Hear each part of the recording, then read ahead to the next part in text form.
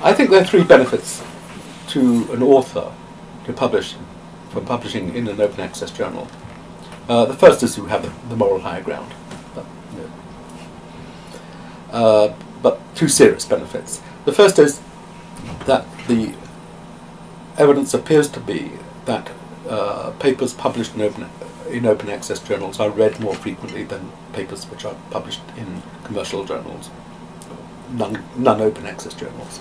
And that's very important. There's no point in publishing a scientific paper unless it's read, and one wants one's work to be read as widely as possible. And it seems fairly self-evident that your paper will be read more frequently if there are no barriers whatsoever to access it. And that's true if we publish in Genome Biology a primary paper, then anyone, anywhere in the world can download the PDF file and doesn't have to click and say, I agree to this, and I'll pay this amount of money. And that, I think, is the real advantage. Coming back to the moral high ground, it's not so much the moral high ground, because I believe that open access is the future. I want to support it. Yeah. And I do not want to publish in a journal published by a commercial journal. In fact, I will not publish a primary scientific paper in a journal owned by publishers which demand payment for access. And in fact, I won't referee for them either.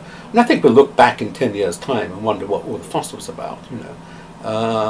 And I can't believe that the current commercial scientific publishing model can survive. You know, slowly but surely, I'm sure that the legacy literature will be made open access, and one wants to promote that, and therefore we publish in open access journals. And my experience of publishing in Genome Biology or BMC journal or PLOS is that the standard of professionalism is just as high as it was with the commercial journal. The standard of editing is just as good. The turnaround is just as good. So I mean, I can't see any disadvantage for publishing in an open access journal. There's a third reason for publishing in open access journals, which is that I own the copyright, and that means that if a third party is writing a review, writing a textbook, I can assign, or I can give that person permission to reproduce a figure or reproduce a table freely, and I don't have to charge them. And I've heard cases recently where even society-owned journals, which are essentially commercial, have been asking for $100 to reproduce a figure from one of their primary papers in the review. And that's scandalous.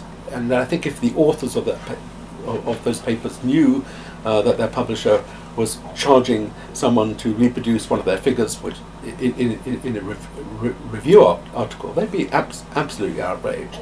And of course that inhibits the spread of scientific information.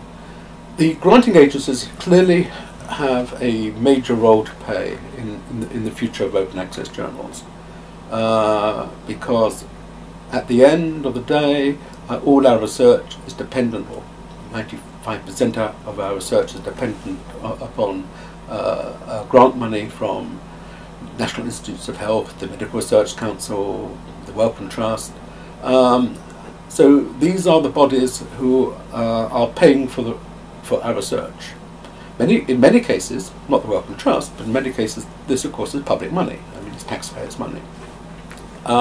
And they have a right, in fact I'd say that they now have a duty, to impose an obligation on the part of their fundees to publish in open access journals.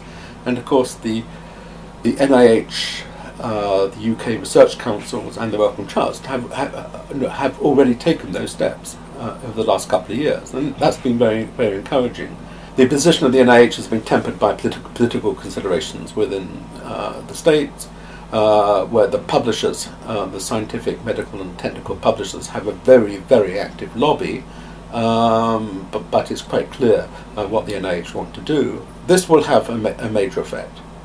It is interesting that if you work for the NIH and publish from an NIH institution, even the commercial publishers cannot demand that you assign copyright to them.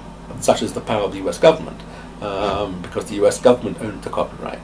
So I think the pressure from the funders is clearly going to grow.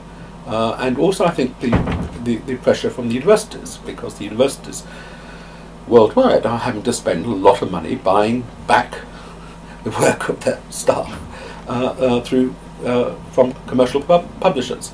And I think the universities, and MIT has been taking the lead on this, may well themselves insist that their staff publish in open access journals.